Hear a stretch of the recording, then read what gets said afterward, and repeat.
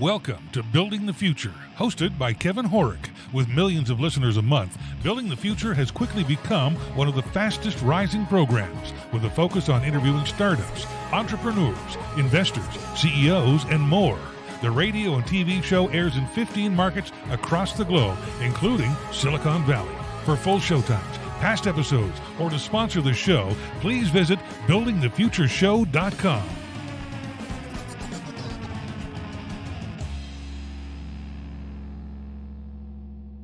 Welcome back to the show. Today we have Gregg Oldring. He's the co-founder and CEO of Zept. Gregg, welcome back to the show. It's great to be here. Thanks for having me back. Yeah, of course. Well, I thought it's interesting because you were one of my kind of original guests, I think in the first 10 or so. That's amazing. And so we worked together back then a number of years ago. I'm back. We're working together on Zept. But maybe before we get into that, let's get to know you a little bit better and start off with where you grew up. Oh, I grew up, I was born in Hamilton in Ontario. Very cool. I lived there till I was 5 and then moved for my family back home, which is to Alberta in Canada, to Edmonton. And I've lived in Edmonton ever since. So Very another cool. 40-ish years in Very Edmonton. cool, very cool. So you've had a really interesting background, but let's cover what you took in university and why, and then let's get into the startup stuff pretty quick, because you've done a ton of them. Okay, yeah, I've got a few to rattle off, I suppose. School. So you took high school here in Edmonton, and it just was in the tracks. Went to the local university here, which thankfully happens to be a great university, University of Alberta. And when I was in high school, I wanted to be a doctor. So I took science. I did 2 years of science. I realized pretty quickly I had to work to get the grades, and I did not have the work skills at the time to actually get the grades I would need to get into medicine. So, but you married a doctor. So I married a doctor, close. so I was like, the better thing to do actually. All the benefits without the work. Because it gets just worse and worse. She's worked so hard in that career. So I wasn't going to be a doctor. That didn't work out. So I took a year of arts, and I took some economics, which I really enjoyed. Sure. And I actually applied for fine arts. I don't know if you knew this. I applied for fine arts. I don't know if I did remember. And applied for business after a year of arts, because I thought, okay, an arts degree, I don't know what that's going to land me on. Sure. I like the economics.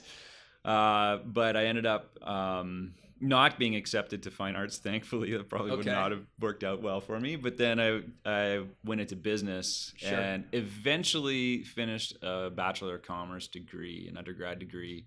But that stretched out over like 7 years, I think it was. Wow. Because that's the segue is in the middle of my, like between my third year, what they class as my third year and my fourth year, I started or helped my friends start a business, because it was a recession here in Alberta. There were no jobs to be had. Sure. And so I had enough money from an inheritance from my grandma to be able to go to school the next year. Okay.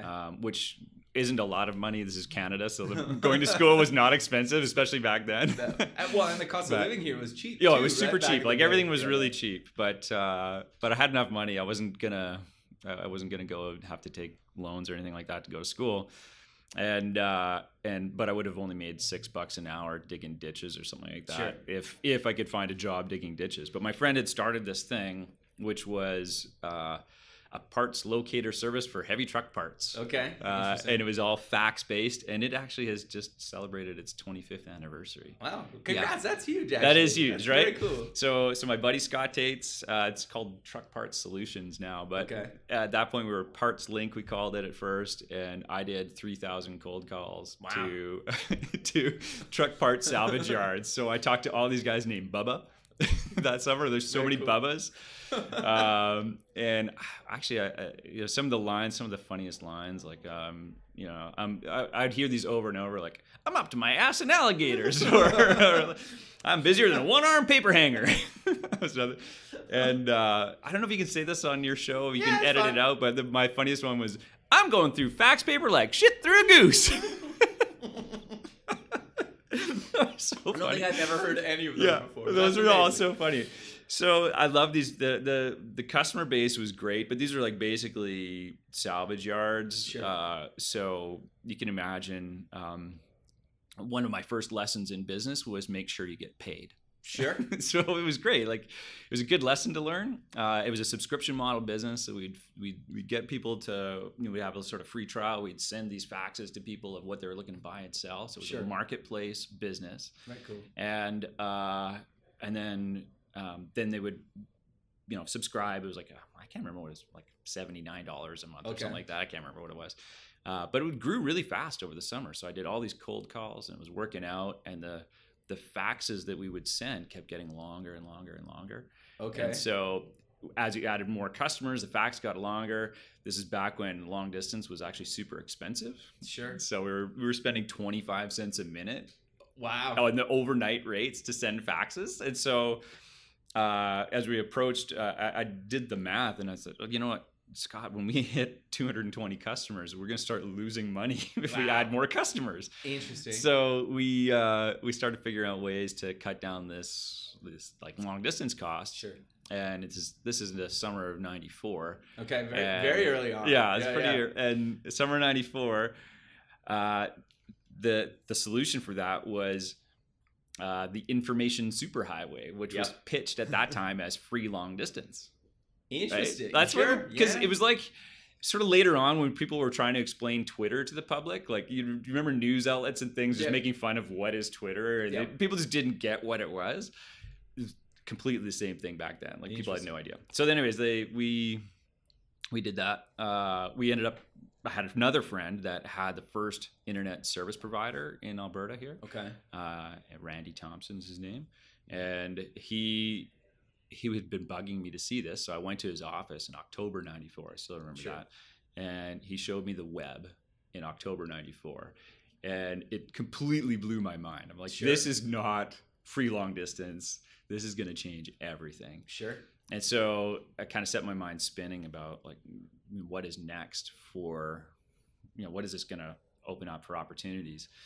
And although of course, Truck Parts Solution is all web today. I think they sent their last fax about 2 years ago, but it's crazy that it took that long. It is actually funny.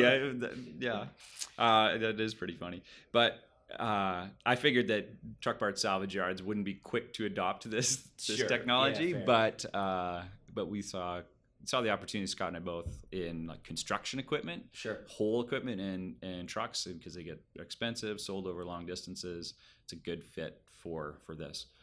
So that's when GSNet was born. So now I'm taking school part-time at this point. Sure. And our buddy Mike, who we'd grown up with as well, who was like the really smart guy always, he was taking his computing science degree. I was taking business. I did the business plan for GSNet as a project, and Mike actually did the database side of it for a class in school. That's amazing. And all the CGI scripts and so on that we learned. So we ended up like figuring out how to make this thing, because back then it was $250 an hour to get someone to do HTML, right? Which was comical, because when I ended up getting this book that came with O'Reilly and Associates website server software. Yes. That was like a little manual for the software. It had a chapter in the book of how to write HTML, which I read in probably 20 minutes or something like that, and I realized, this is super easy. I could do this. Sure. And then after that was all view source. But anyways, that business did well as well. Scott and I ended up splitting the two companies between us. Unfortunately, it was acrimoniously at the time. Like that was a hard breakup at the time. Happens, yeah. Yeah, but since then we're like patched things up. No, that's good. 20 years ago. Yeah, so we're good friends again today. But most people don't, right? Yeah, and I really credit Scott actually for that too. Like he put in the work to actually restore that relationship. Cool. I was probably too much of a jerk, but at any rate, kudos to Scott for that. Sure. And I'm really glad for that friendship to be restored and lasting. But so that the next business was you GSNet. sold GSNet. So walk us through actually building that to selling that, because it's quite fascinating. You have some funny there's some crazy stories in there. bubble type stories. So GSNet, I was toiling away in my parents' basement at this point, and for a while, Mike had gone to Montreal. Okay. Followed his wife.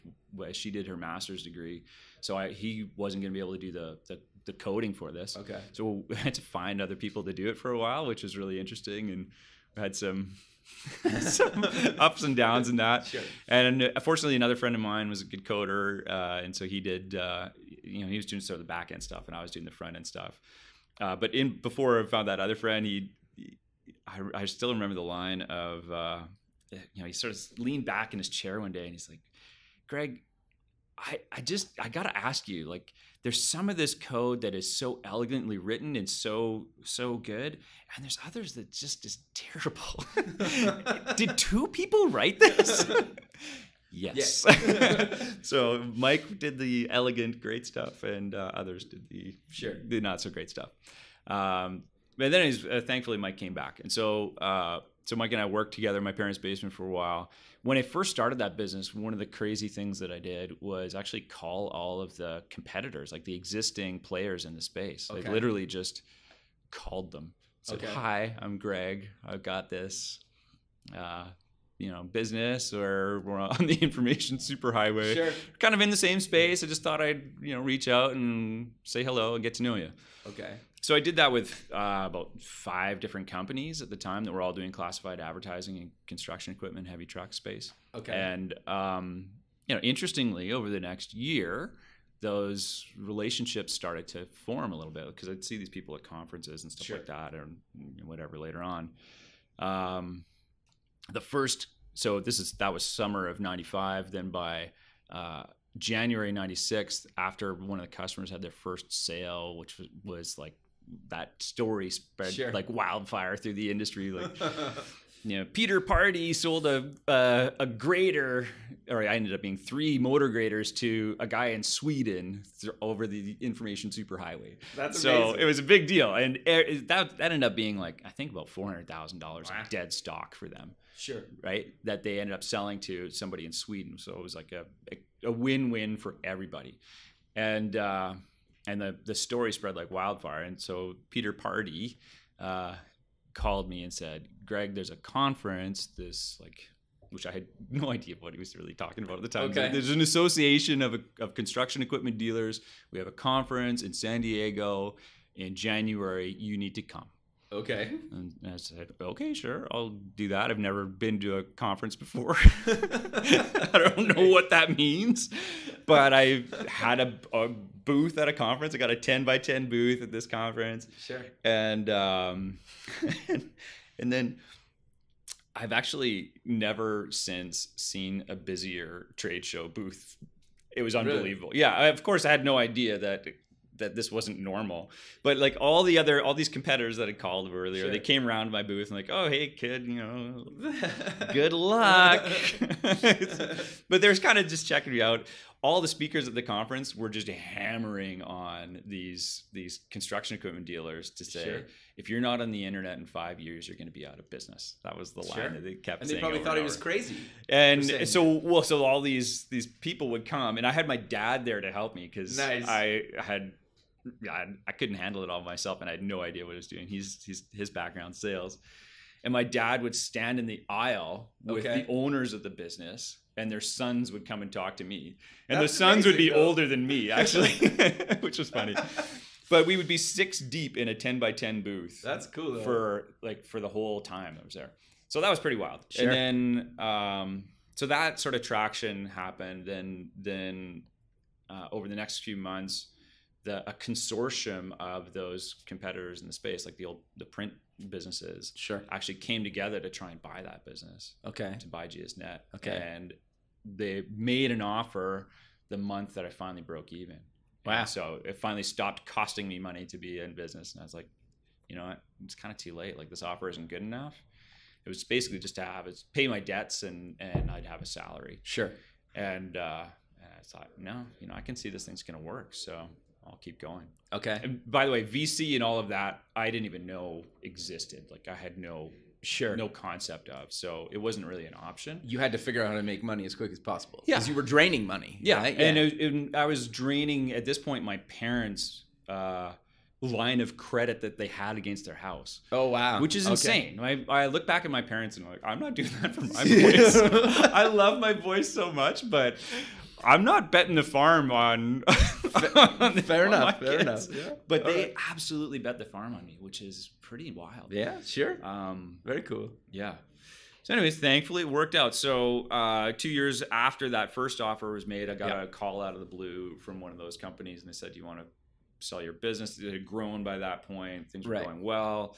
You know, I was getting married and, you know, drawing a salary out of the business, and it was, you know, making more than I was, you know, it was making money. Sure. As a subscription model business. But I, you know, they called me up and said, do you want to sell it? I said, no. But, you know, I formed that line that I use now of, you know, I married my wife, not my business. Sure. Fair enough. So I continued the discussion anyway. And sure enough, they came up with an offer that really worked out. So awesome. It was also really helpful for me at the time, other than the money, because I think the money was primary driver of why I sold the business. But sure.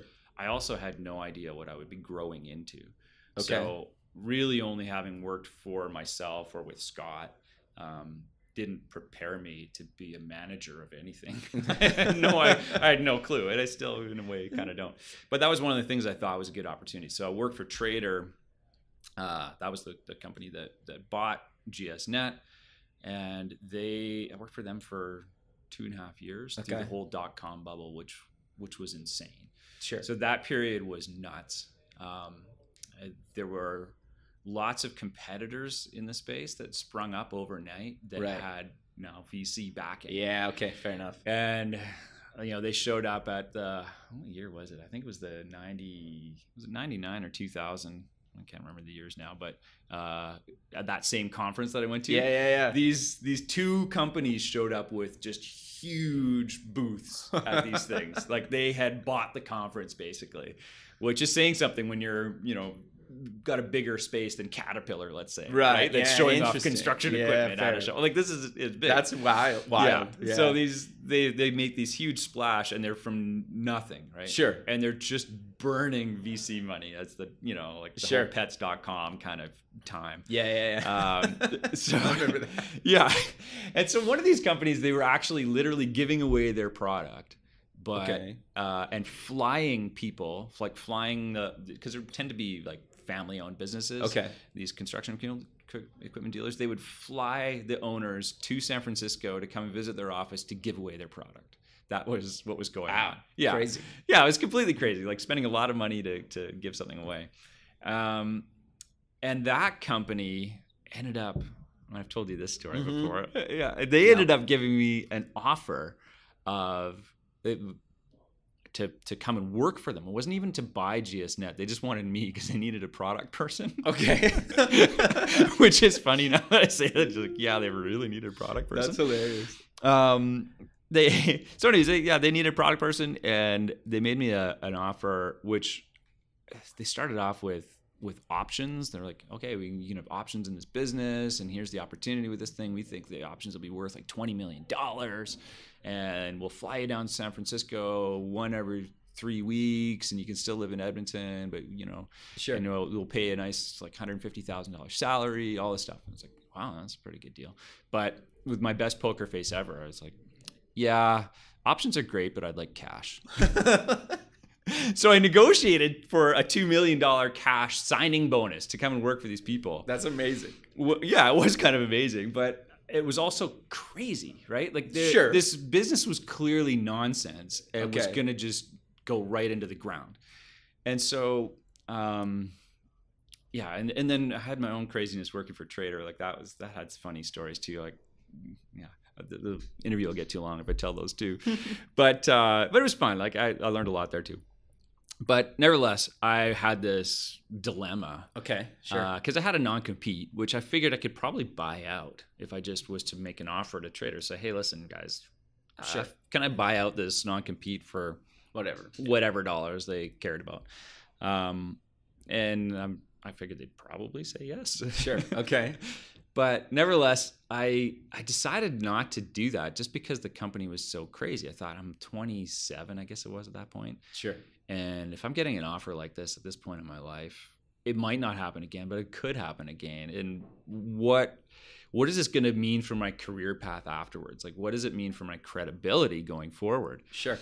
And so I chose not to pursue that. Okay, interesting. And I told, I have to say, because Kevin and I have known each other for a long time. I told Kevin this story. I told you this story in Vegas, I think, before I was going to tell this on stage. And you were the first person to call me out on that. Because Kevin leaned, we're having breakfast. I tell this story. I'm like, yeah, I turned it down. And then he said, but what if it was 50? I remember that question. Patty was there, right? Yeah. It was so funny. And so you were spot on. It's like, if it was full on, I can just coast the rest of my life. Yeah, I probably would have taken it too. Sure. That's the story for, I'm sure, broadcast.com and some of these ones where it was just a goofy offer ultimately. Like, of course you're going to sell it. Yeah, why would you not sell it? Exactly. It's a crazy amount of money to somebody else. It's not actually the person's fault for selling it. Like, sure. No, to be the sellout. Like, I'd want to be Mark Cuban. Sure. It's a pretty good spot to be in. Lisa's bank account. Yeah, for sure. So anyways, that was that story. Then eventually it was time to the dot-com bubble was crashing.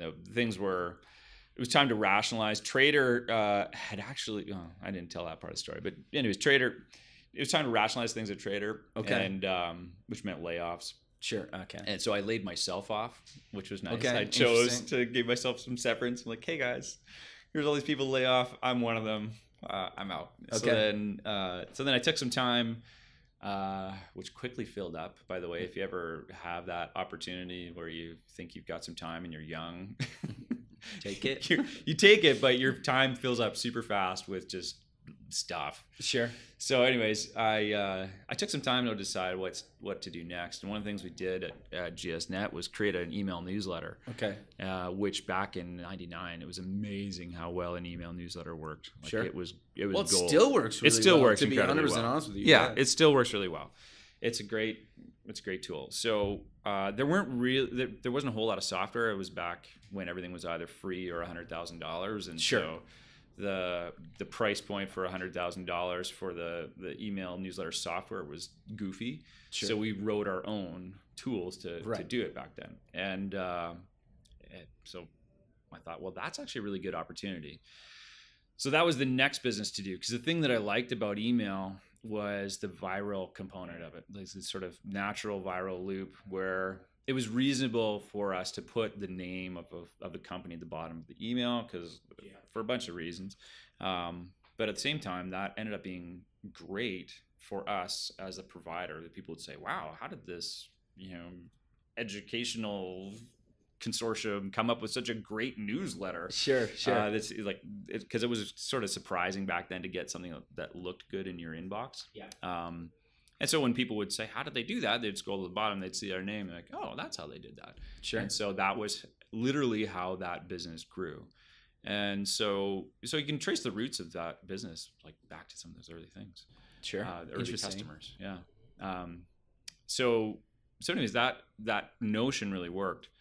And so that business, though, unfortunately, the mistake that I made, or thing I could have done better, we could have done better, was we didn't measure as well as we should have, or could have, going along. Like we weren't really good at understanding the full funnel. Okay. And especially, although sort of intuitively, like before the business even started, that whole viral component made sense to me. Yeah. I never really measured it.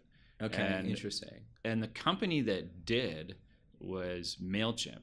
Right. So I started Mail Out in 2001. I started off as a couple different brands, and I won't get into that. Sure. But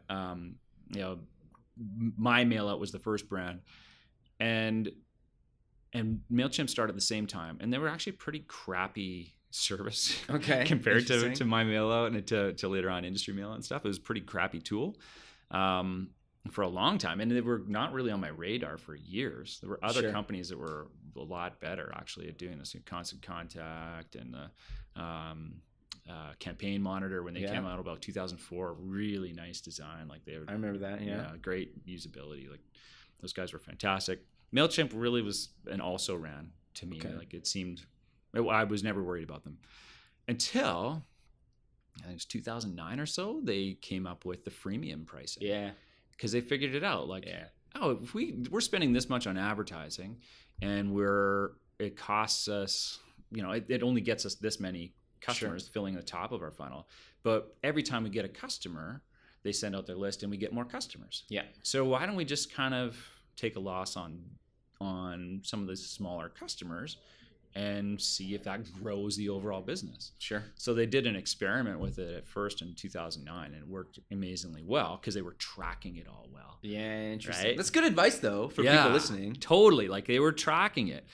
And they had built up a business where it was more scalable than Industry Mail Out was the brand that we had that was more sort of a medium touch business that way, like an assisted SaaS model, basically, where basically you just could talk to us on the phone.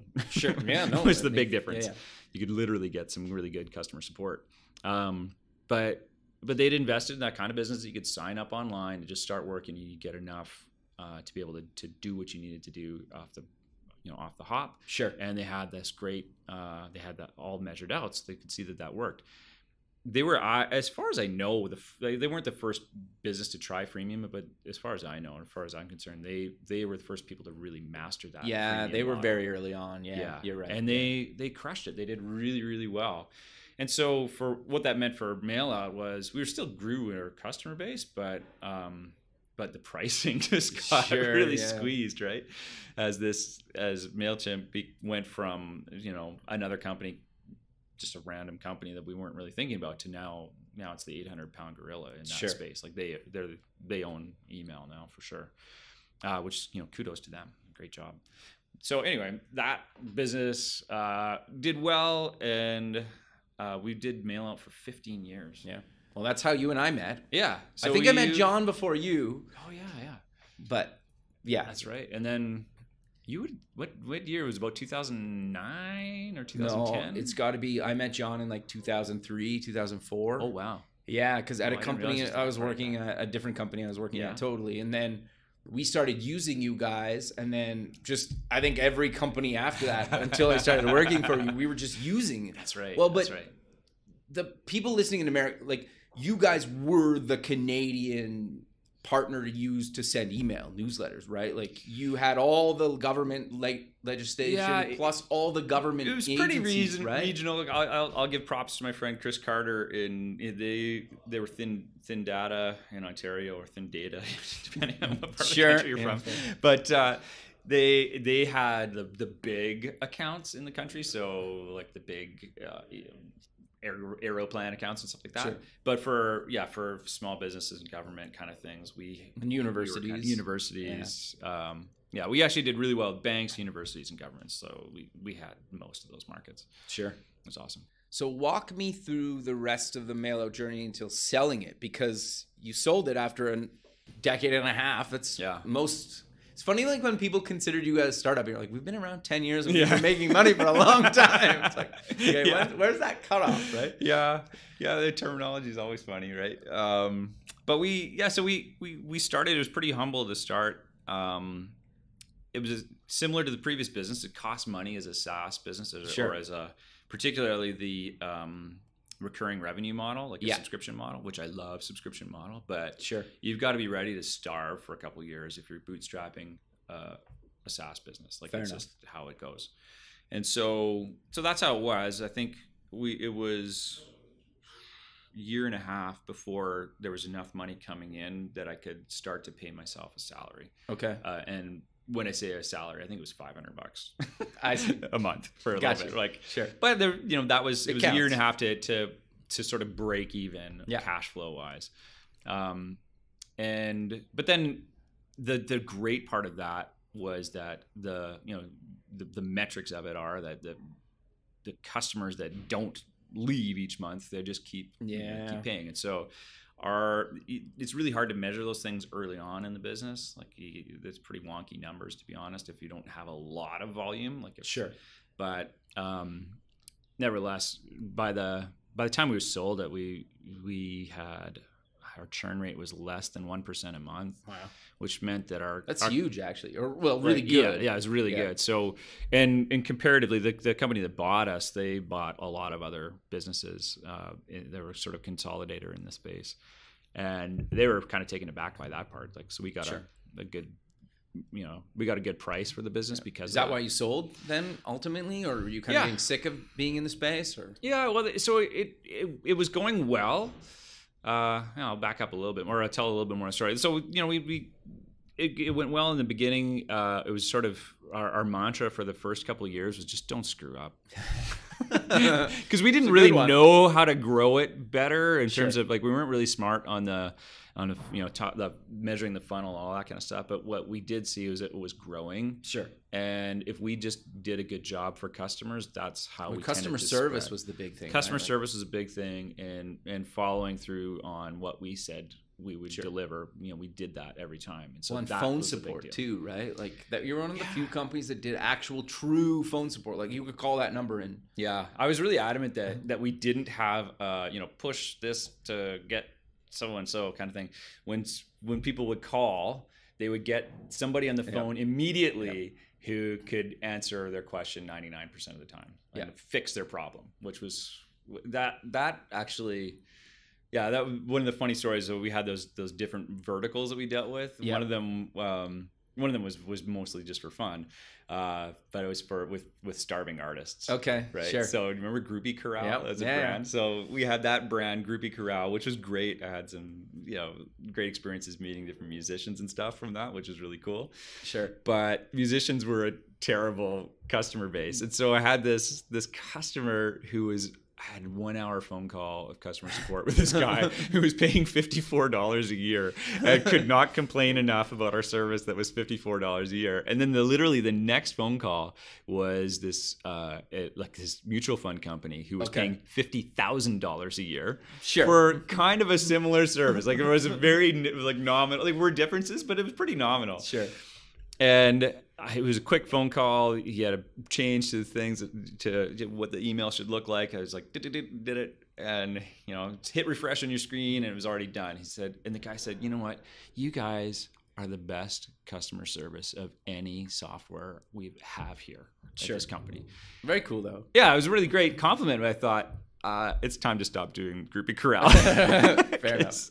This is not a good use of our time. So we did that. Anyway, so getting back to like selling mail out, it was kind of interesting. Like we started another business, and that was you worked on as well, which was Inked It, which is a really fun project, or like a super interesting one, and one I'd love to return to one day. Sure. I think it was ahead of its time. But yeah, it was. Which that's a euphemism for we failed. Yeah, well, yeah, sure, fair enough. Right? It didn't work out. So that was the first business that I tried that didn't work out. Sure. But it was pretty bold vision as well. But the one of the things that I set for myself, especially as a bootstrap business, is to be working myself out of a job essentially. So as a small business, I'd observed lots of other small businesses that owners would. I'd have this respect for people that they would work so hard at what they're doing or so on. But if you don't actually delegate and give people responsibility and kind of ownership of what they're doing at work, then you become this vital component to the business that cannot be removed or everything falls apart. Yeah, interesting. And so that was a really important thing for me to be able to do. So it wasn't. So 2001 mail out started. It was 2009 that I had my first long vacation. Right. I went with my family to Europe for 3 weeks, came back, and I had nothing to do. When I got back, there was nothing. But isn't that a scary feeling as the owner and CEO? I was tearing up in the office. I was so happy. But most people wouldn't be happy, right? They would be freaked out. Maybe, but I was overjoyed. I was like, this means I'm free. Yeah, fair enough. I realized the vision of I'm not necessary here, which meant so many things, right? Sure. It meant that was a business that ultimately could be sold if somebody had an offer for it. Like it was a saleable thing because I didn't need to be part of it. Yeah, interesting. Right? Yeah, I guess. Hey, most people probably don't think of it like that. Yeah, right? when you have a bootstrap business, you have to think of it that way. Sure. Otherwise, you're just creating a business to try and make a salary for yourself. That's a terrible idea. Because business is way too hard. Yeah, fair enough. Business is really hard. You need a return on your investment. Like that ROI thing there's a reason that exists. So you need to actually think of it that way. That investment of a couple of years of not making money and putting money into it, we needed to make a return on that. And thankfully, it was a good return on that. Sure. And we made money. I made a salary along the way and was able to spin out cash, which then we spent a lot of the proceeds of the business on the other interesting project called Inked It. Yeah, sure. Which unfortunately didn't work out. But that one that was a great learning experience. That one I kind of tried to. I made a mistake in that with Inked It of not getting investment early and getting other people involved early, because it was going to require a lot of money. Sure. To get it off. So what was Inked It? Maybe just give a quick overview of what exactly. So Inked It, the idea there was that we were trying to. There were a couple things that were sort of origin stories of it. I hate paper, like carrying little bits of paper around from receipts. And back then, and I think still in the States, people have to sign. Yeah, sometimes. Oftentimes on credit card receipts. So you'd like write your name on these, meaninglessly write your name on these things. And I had to carry them all around for the government. I hated that. I also had a funny experience with telco. Everybody always has, utility companies and stuff has the terrible stories of customer service. I had one of those where the telco, it was clear to me after I was arguing with them for a long time that I had the contract in front of me, and the people who were trying to do this, collect $2,000 from us, didn't have the contract in front of them. Okay. And I thought that was crazy. Like, how does this company... Like, they lost it, basically. They lost it. And I remember the sales guy who had sold our company on this utility.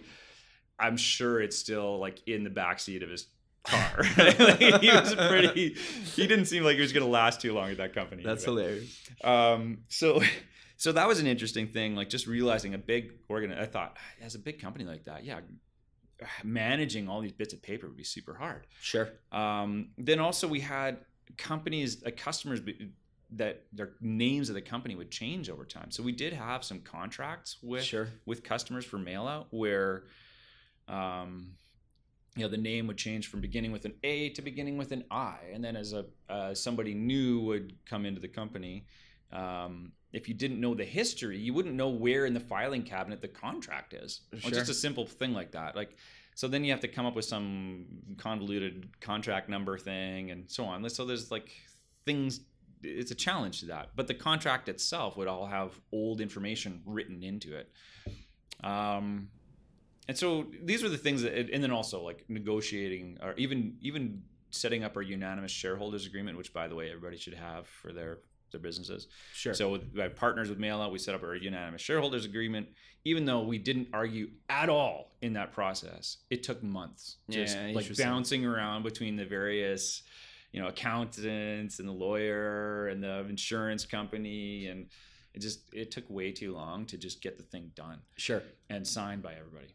So all of that together made me think there's got to be a better way.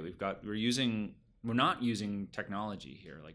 What we were doing with electronic signatures and documents was to try and take a piece of paper and replicate it on a computer screen, which is a weird idea, really. What it will eventually move to is an electronic document. Sure. That is legible and readable and machine readable and all of these smart things. That's going to happen eventually. And it should be, you should be able to read it on your mobile device. You should be able to read it on your desktop. You should be able to nowadays have, if you want Alexa or Siri to read it to you, that should be possible, right? Yep.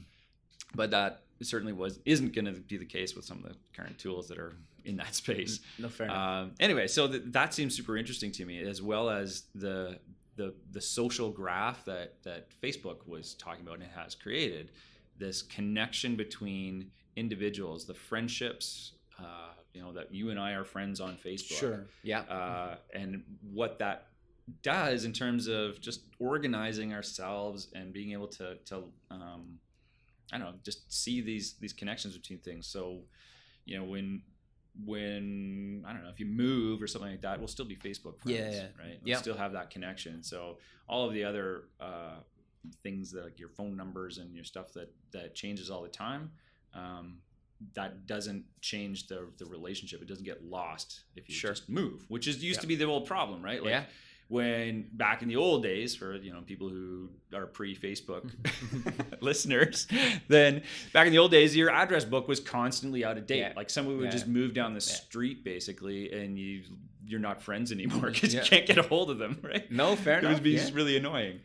So, anyways, that was a really interesting thing to tie. We were tying all that together basically with Inktit, and the idea was to be able to sign a document and do that electronically, but the handwritten signature was kind of irrelevant. It was just more about like that connection of your identity to the actual agreement that was being made, and then organically over time after that all of the parties to that would be able to keep track of that legal relationship, and that all the things that happen in that transaction could also be automatically triggered, right?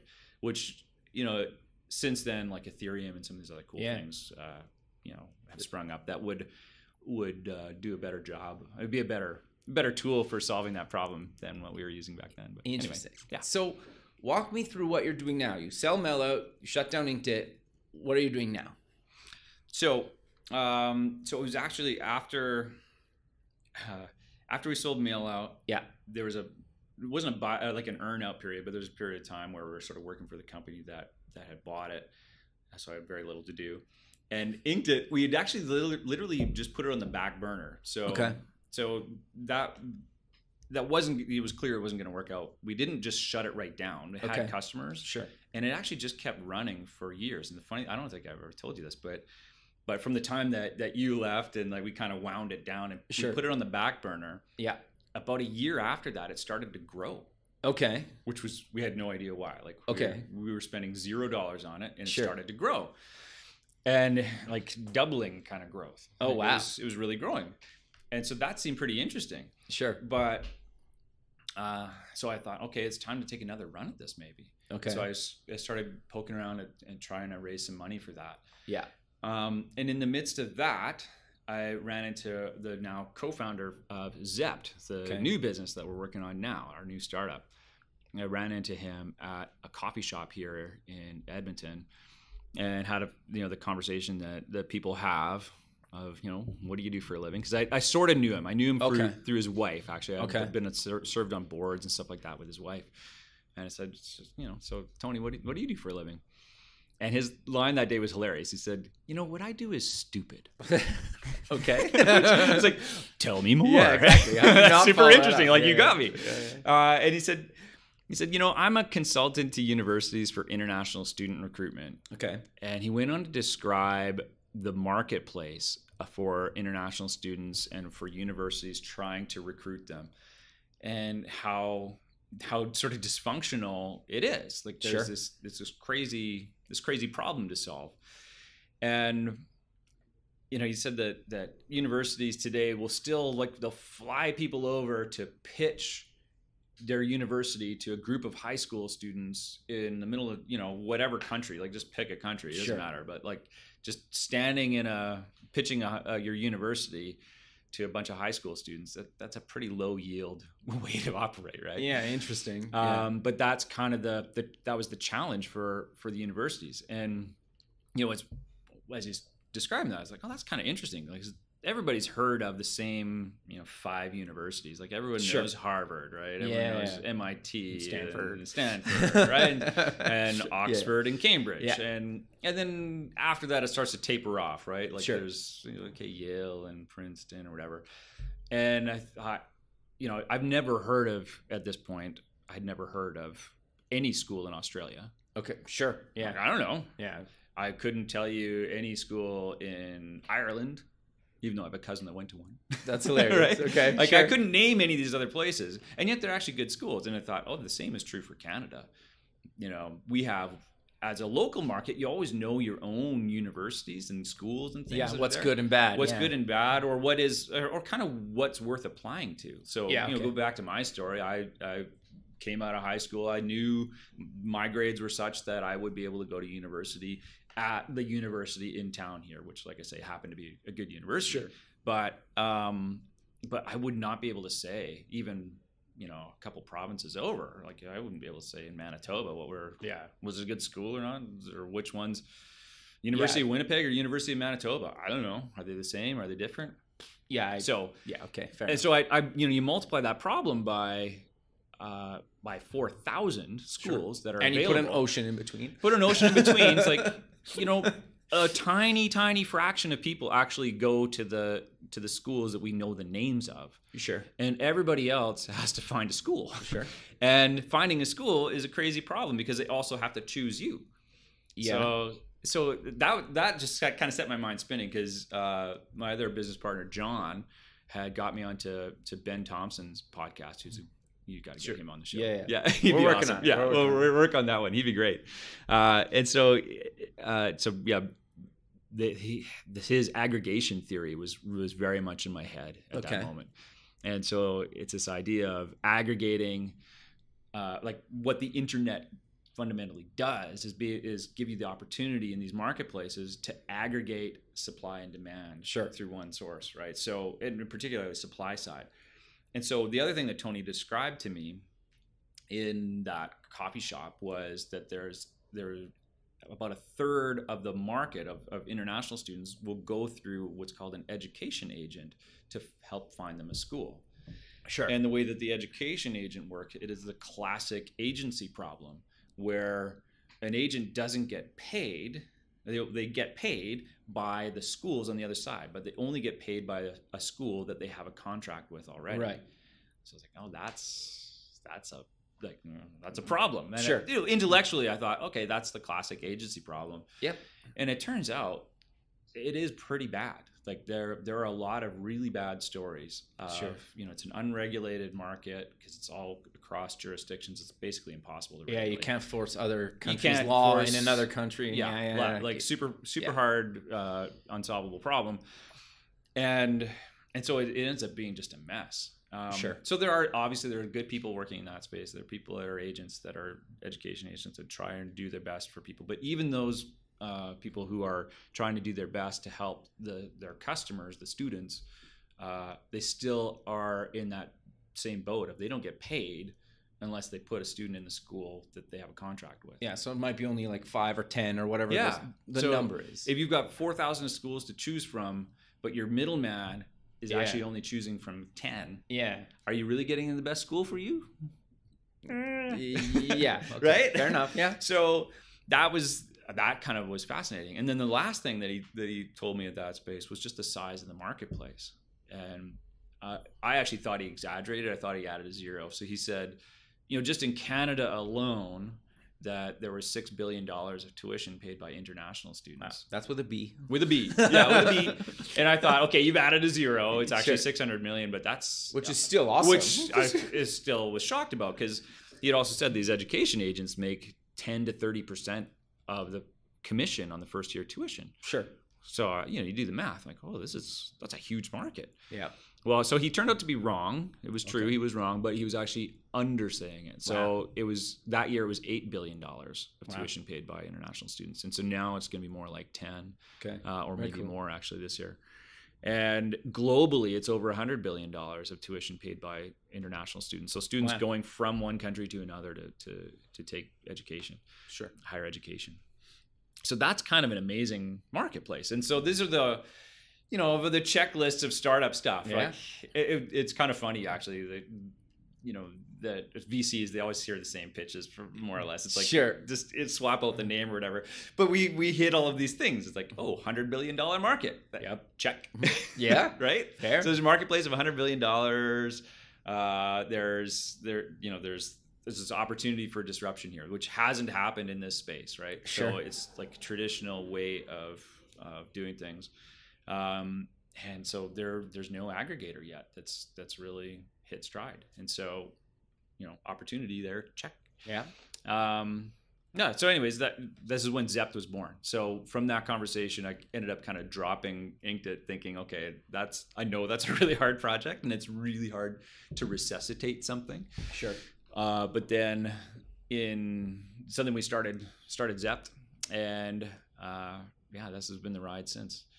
And sorry, go ahead. No, I was just going to say, so you've been doing Zept a year and a half, 2 years now ish? Yeah. So we ended up launching the first product, or like the service, to the world in December of 2017. Like, so It was just to students at that point. Sure. And what we ended up coming up with is basically like a dating app. Sure. So, applying some of these things for aggregation theory. So we said, okay, we're gonna be the one to recommend schools to students, because the thing that a student has is sort of tyranny of choice. And so a student just puts in their grades what they want to study, and the idea is we recommend schools one at a time, kind of like Tinder. Sure. Right? Sure. Yeah. Which makes certain people laugh and certain people scratch their heads. But so it's basically like a dating app, though, to find a school. We show schools one at a time, and the idea is not showing a list of things that you've never heard of, but to actually just really get a good look at each school. Sure. Are you interested or are you not,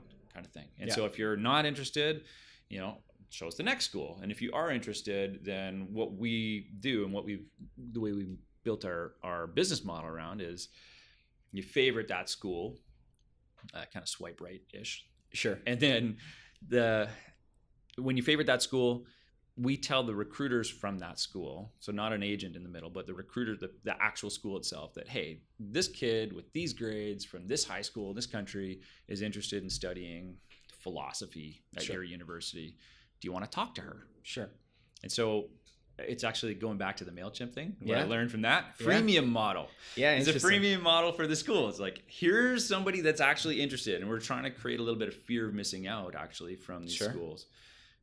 Here's a kid that we've qualified to this point, and they're interested in your program. And if it's philosophy as an example, oftentimes schools have tenured profs and empty seats, and so they need to hustle a little bit to actually get students for particular programs instead of just sitting back and waiting for people to come. And so that's an opportunity for them to do that. And interestingly, the pricing model ends up being more or less the same as the agents, because that's what schools understand already and they expect. So we just went with the path of least resistance when we asked schools, like, what's your price? How should we charge you for this, basically? Sure. And they said, well, we can't afford to pay per lead, but we could pay on success. Yeah, no, I think that's great. And it's interesting because you and I have kept in touch throughout the years that between working together. Yeah. And we'd go for lunch, maybe once, twice a year, maybe-ish? Yeah, something like that. We'd exchange some emails, and we got chatting, and you were looking, and I thought I ended up kind of having a company that got bought, and I was looking for something new, and we got chatting, and so I started with you guys a month or so ago now, and we've been kind of working on Zept together. So I thought we should at least have you on the show to kind of talk about that. Yeah. Right? So where do you see Zept kind of going? And because there's a huge, obviously, global market for this, but that's got to be a bit daunting as well to kind of even wrap your head around. It's daunting, but it's also what's kind of cool and fun about it. Sure. So being a global market and a lot of, it's a big space, there's lots of people in it and lots of moving parts, that actually really feeds into machine learning. Yeah. And we sit here in Edmonton in Canada in a market that has a lot of talent around AI. Sure. Which I shouldn't be promoting so much. Oh, I shouldn't, I guess. Yeah. I'll promote the University of Alberta and the talent that's coming out of that space, of that university. But fortunately, the world hasn't woken up to it so much, so we're able to work with some amazing people like Sergey. Sure. Which is fantastic. So that ends up being a really good opportunity for us. Like right now, we've started off just because of the throughput and that's required to make a system like this work. We just started with one market, being Canada, to start off, and it's logical. We go where we know, but we're expanding to the rest of the world over the next few months, basically. Sure. So our mission, which is cool too. So our mission is about helping students get into the best school possible. Sure. We can't do that unless we're actually giving them the choice of everything. Yeah. Right? So where we want all options to be in the algorithm of what's going to be recommended next. And yeah, so that's our next steps, is to sort of expand it to the rest of the world and keep growing the AI side of it. Getting the training data in terms of the AI side, interesting. Of getting better and better data of, you know, whether you'll complete this program if you start it. Is a really interesting thing for us. So that's a project that we're working on. So anybody who has that kind of data, if you're at a university, we'd love to talk to you. Because training data is really important for the AI. But yeah. No, that's very cool. Yeah, because I think that's the one thing that excited me about what you guys were doing at Zept, to come back and work with you guys again. Because the crazy thing is, like, the team is literally like half the people I worked with a number of years ago are like still working together, which is cool, right? It is really fun. Like, it's fun, but it's also, you know, it's a compliment, I think. Totally, it is. You know, pat my own back. I mean, collectively, so it's a team. Like, there's myself and Mike and John who work together now for, you know, more than 15 years. Sure. Mike and I for 20 years. But yeah, it's really great to be able to work with people that you worked with before. And there was a time actually where, you know, I would have sort of thought whenever we lose somebody, I would say, you lose an employee at a company, it's kind of a kick in the gut in a way. You think, oh, but I actually really came to the realization that it's great to be a springboard for people in their career, right? Interesting. And so I know that you know, some of the other people that we've worked with over the years, they've gone on to some really cool stuff. They've also come back too. And we've had a few people come back. A few come back, yourself included. Yeah. Like I think maybe coming back means is this a downgrade? No. But I think it's really great actually to be able to create a company that also promotes the growth of people, right? And I hold that pretty loosely now, and have for a long time, of saying, you know, it's a really good thing if our organization is part of somebody's personal growth and their career path. And so some people will stay forever, and that's great. And some people will be a springboard to the next thing, and then maybe they'll come back again. Sure, you never know, right? Or maybe not. And even if it's not, the fact that somebody, by working with this group of people, furthers their own career, that helps us hire the next person too. Sure. Well, and they may recommend somebody too. Totally. Because there's been times where like I've run into past employees, we've met up at your office, right? When I didn't work there. And like, it's interesting, right? That the burning kind of bridges type thing from the employer or the employee side has always been kind of an interesting thing. So Gregg, you bootstrapped your first couple companies, but you're looking to raise money for Zept. What made you to actually decide to raise money for Zept instead of bootstrap? With Zept, it's a big opportunity. It's a bigger space, and it's a marketplace business. So that means that it's a winner-take-most scenario. And so in this day and age, it takes a lot of money to win a market. And so that's why we chose to raise money. And so in going through the Creative Destruction Lab, that was a really great thing for us in helping us raise money. And so that actually connected us to VCs and so on. But fundraising is not that fun. But it's gone pretty well so far. It's still in the midst of a round, though. But Gregg, we're out of time, so let's close with mentioning where people can get more information about Zept and yourself, if you want to mention. Oh, for sure. Else. Thank you. Yeah, so zept.co is the website. So it's a web app, and of course it's on the iOS and App Store, Zept. Perfect. Gregg, well, I really appreciate you taking the time of your day to be on the show, and we'll keep in touch because we work together every day. But thanks again, and we'll talk soon. Thank you. Okay, bye. Thanks for listening. Please visit our website at buildingthefutureshow.com to join the free community, sign up for our newsletter, or to sponsor the show. The music is done by Electric Mantra. You can check him out at electricmantra.com and keep building the future.